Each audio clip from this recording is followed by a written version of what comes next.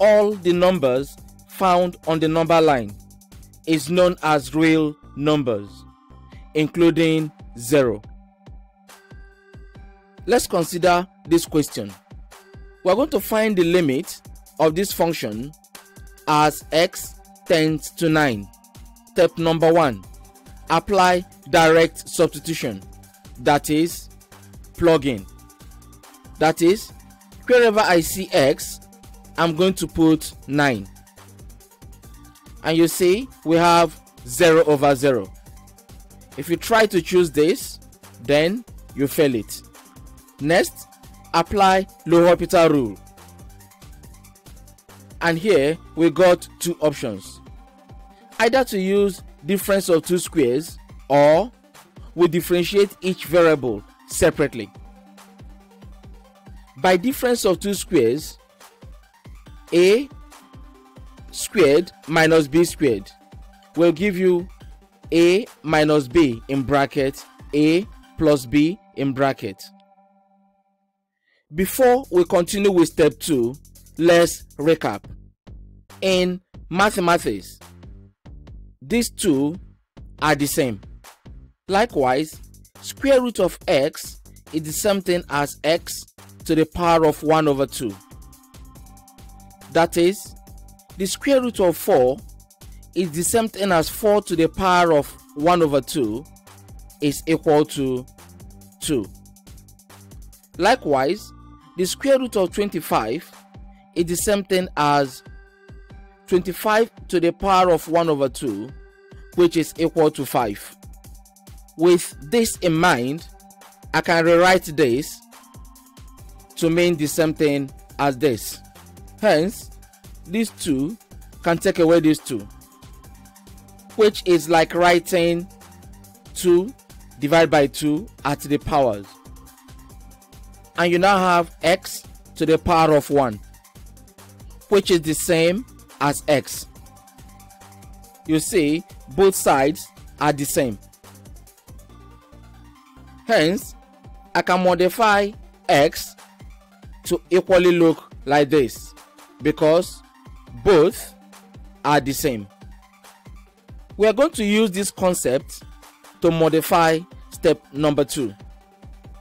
In this function, I will not touch the x with the square root. I'm going to modify the x without the square root. I'm going to make the x at the numerator to equally have a square root. You can see both of them now look alike. However, if I leave it like this, that means I have modified the exam question. However, if I put a bracket and now include, that means I have done nothing to this x, because the squared will cancel out the square root and only the x will still remain. Next, I will take the limit as x tends to 9. In order to represent this function as difference of two squares, I will modify this 9 to become 3 squared, which is the same thing as 9. Next, represented as difference of two squares, this can now take away this. Next, take the limit of the remaining function as x tends to 9.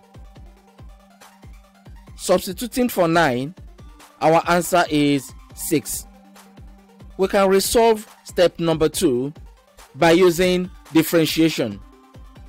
This time around, we are going to differentiate each variable separately.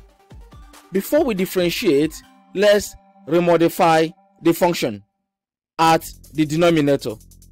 Differentiate x and you have 1. Next, differentiate 9, going to get 0. Next, differentiate x to the power of 1 over 2. And you are going to get 1 over 2 x to the power of minus 1 over 2. Next, differentiate 3.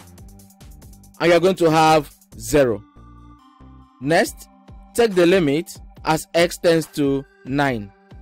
applying law of indices and changing the division to multiplication sign and solving carefully, your answer is 6, which is same as we got earlier. And from the options, our answer is C.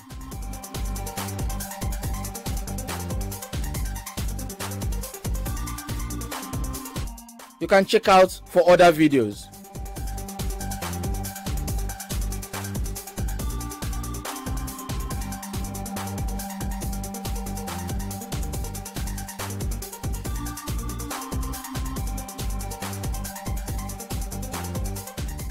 In PRECALCULUS.